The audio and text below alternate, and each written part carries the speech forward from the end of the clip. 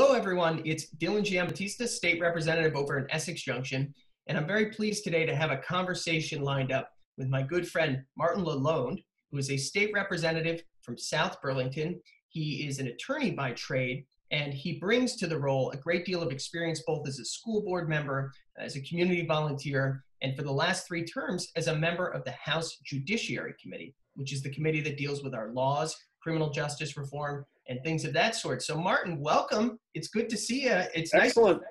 You're surrounded by books. You're clean shaven. You've lost your COVID beard. You look great. How are you? Well, actually, no, it wasn't a COVID beard. I like to be a little bit contrarian sometimes. So I shaved my beard the first week that we were out of the State House, while everybody else, not everybody, but many other people started growing their beards. So that was the time for me to cut my beard. I'm a contrarian.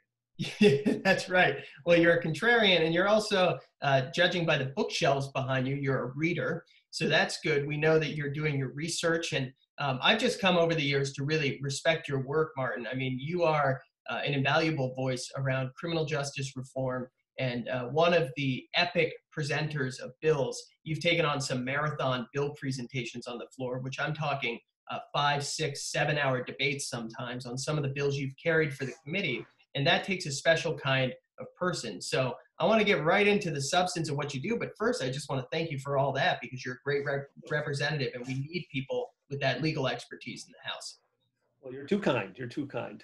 Well, I wouldn't say that. So let's get right into it, Martin. I want to hear a bit about some of the continuum of criminal justice reform that the Judiciary Committee has worked on in recent years. I first started as a staffer in the House during several bienniums ago now.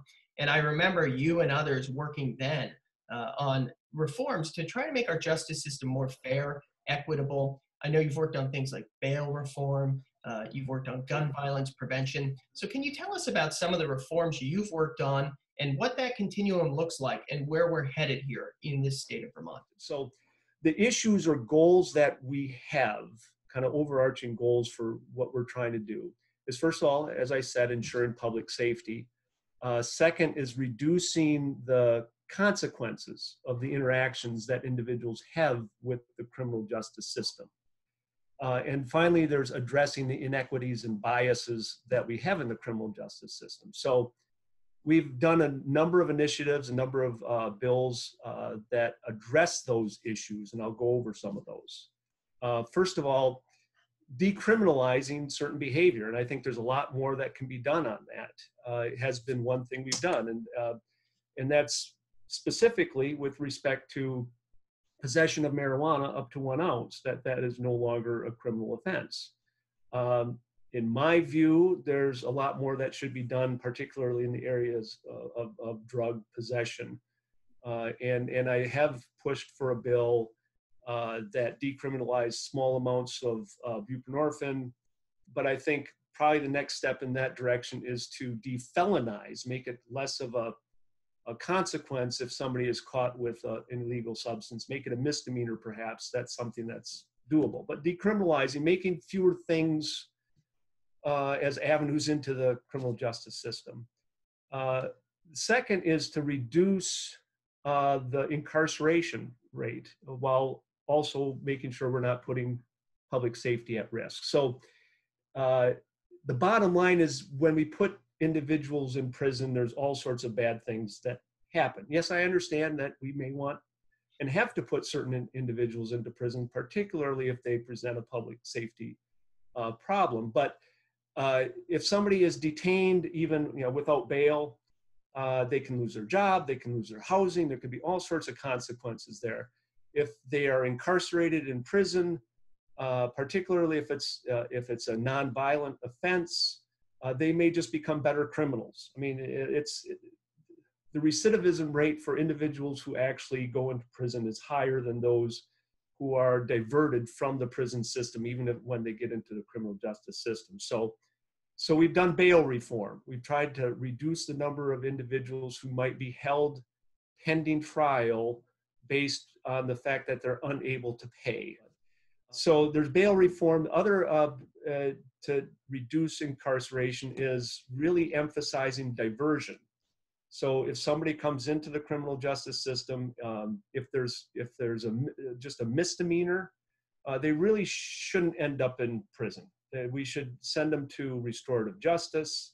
If there's an underlying addiction problem, send them to treatment, but not put them in prison where there's going to be, worse consequences. And finally, for the concept of dealing with reducing incarceration, and there's probably more, I'm probably forgetting some, is sentencing reform. That this is in fact something I've been working on, I think probably 5 of the past years, to really completely look at all of our sentences for the crimes, have a more rational criminal code than what we have now. We have about 900 different crimes, and some of the same behavior can lead to very different penalties.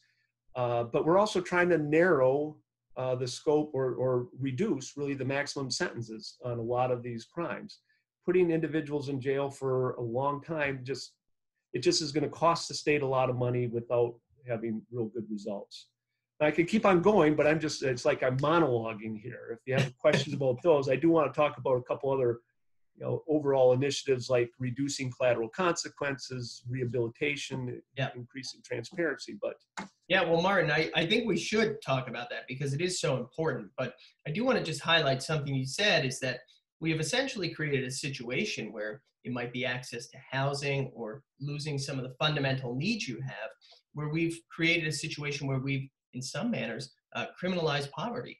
And in doing that, you create a revolving door in and out of the correction system, and providing people a way out of that to ensure that they have a livelihood, a life that's decent, housing options, other things to ensure basic needs are met is so important.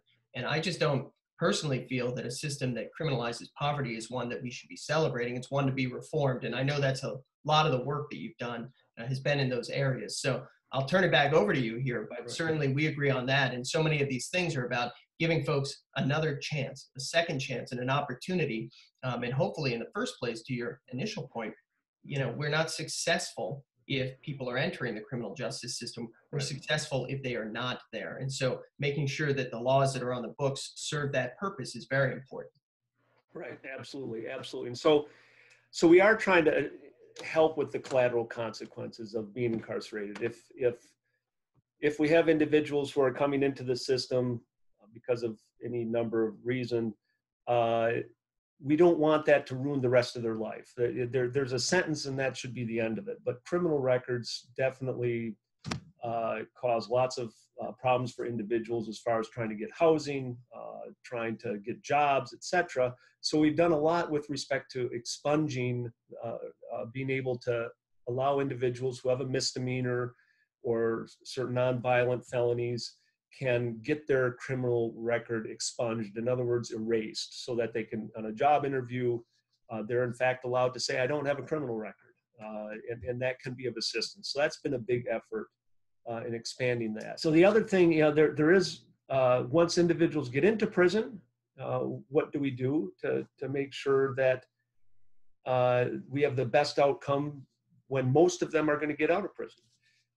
That's mostly a different committee, though it's certainly something I followed with Justice Reinvestment is this initiative where we're really looking at different ways that individuals cycle in and out of our prison system to try to reduce that revolving door. Housing is a component of it, making sure that there's proper oversight or surveillance of individuals who are on probation or on parole or etc. So that's another aspect, but also trying to have more substance abuse treatment within prisons to ensure that individuals' underlying problems can be addressed.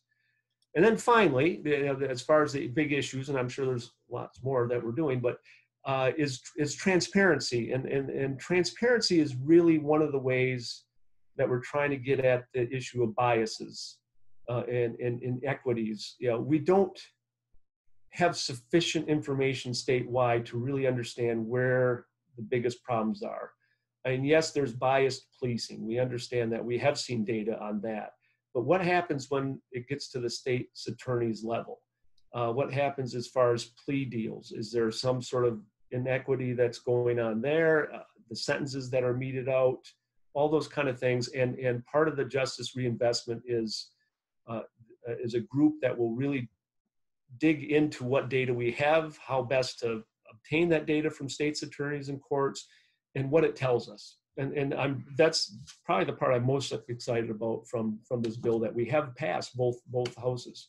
And I don't know that the governor signed it yet, but I don't see any reason why he would not. So yeah, well, and Martin, it's such a key piece because the failures of government oftentimes are because we're responding to political winds without good information or data to really pull into the process and ensure that we have what we need to say this is substantiated. And I know it's a frustrating process, but here, the fact that we haven't been collecting data adequately or haven't established initiatives where it is now more mandatory, and I know we're moving in that direction, it makes reform challenging. And so as we approach reforming our criminal justice system, but also law enforcement, those data collection efforts, and I want to get to them here in a moment, are going to be critical. So I'm glad that you highlighted that, the justice reinvestment work, and some of the ways that we've tried to give opportunities and second chances to those exiting incarceration to ensure that recidivism is not a sentence. And again, anything we can do to ensure that we're not criminalizing poverty,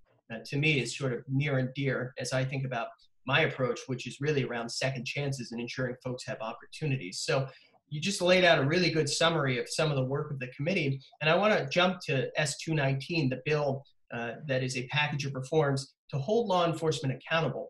And this came up at the end of session here after working through a number of things. But tell us about S219 a little bit and some of the steps that we're taking to ensure our justice system is fair, impartial, and treats everyone equally. Sure. So S219 is one of three bills that are kicking around related to policing the police. I guess is how I refer to it. Looking at use of force and biases, etc. So S219 passed the Senate and passed the House. The other two bills, which I'll mention in a minute, are over with the House right now. I think both of them are in government operations, but I'm quite familiar with those bills as well. So S219 did a number of things. It expanded the data that's being collected roadside stop, that any use of force that occurs on a roadside stop now has to be reported. It provides incentives to ensure that all the law enforcement agencies throughout the state are reporting that data, because there's been some inconsistency in compliance with that. And it also deals with chokeholds. It's not, we're calling it prohibited restraints, but essentially chokeholds that in a couple different manners.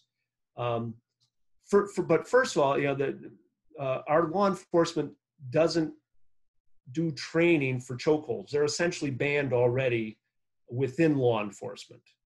So it's a little bit different than perhaps some other states where chokeholds are something that are, that's permitted as a restraint. It's not something that we train. It's not something that is permitted. But to add a little bit to that, there's the Vermont Criminal Justice Training Council, or I think that's what, or is it Vermont? I may have that wrong. The council, we'll call it. They oversee training and oversee the impartial policing policy, and they also oversee certification of law enforcement officers. And there's a number of different kinds of misconduct that can lead to certain sanctions, including up to decertifying somebody from being able to be a law enforcement officer. And we have now added prohibited restraints as one of those, one of the misconducts that can lead to sanctions from the council.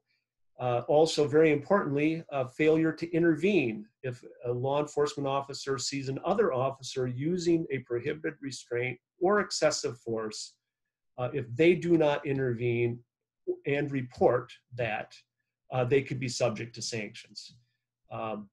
And also, two other things that the bill does is it does create a crime of using a prohibited restraint. with up to 20-year maximum sentence. And it finally requires our state law enforcement, all the officers, to have body cameras. So that those are the things that covers. But critically, it's really one step. It's one step that we have, and there's a lot that needs to be done. And the other really overarching thing that we really looked at in the last couple of weeks was we tried to hear from a lot of different stakeholders, from people representing the communities that are most impacted by interactions with law enforcement.